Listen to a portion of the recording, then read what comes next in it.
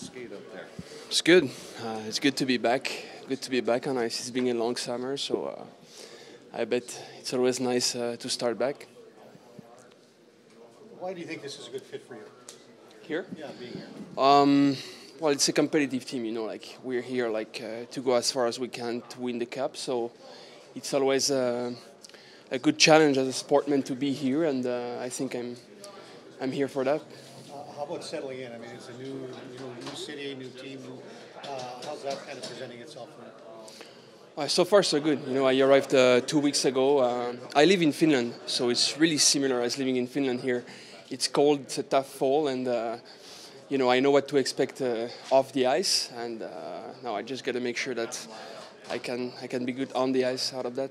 With your decision making about what you wanted to do and where your career was heading, where did the kind of needle sway to come here and be a part of this franchise? What the what? Like what swayed you to come here instead of some other, maybe staying in Europe, being in Finland, just wanting to be here? Well, you know, as a sportsman, you always have the challenge to play in NHL. That's the main goal, right? So I always believe that I can make it. I know what it takes. I know it's hard to do it, and I want to prove myself that I can do it. Can you tell us a little bit about your game and what you feel you succeed at? I believe I'm a puck-moving defenseman.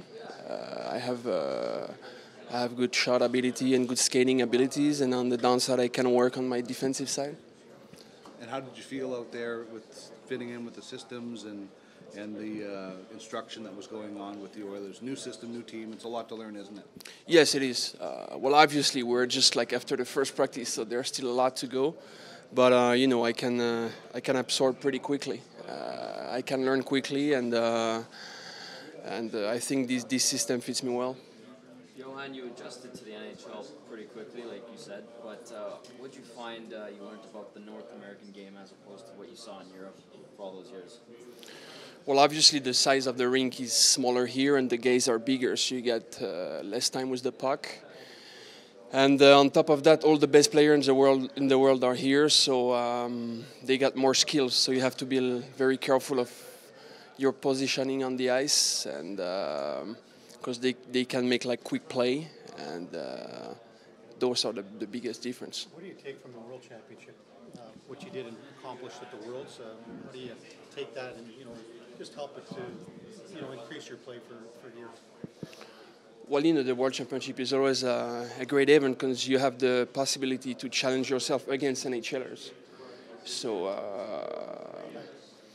but with this being said, this is still a complete different game than here in America. We're playing in big ice, completely different style from one team to another there, while here there's not that much differences. So it's really hard to compare NHL and World Championship, honestly.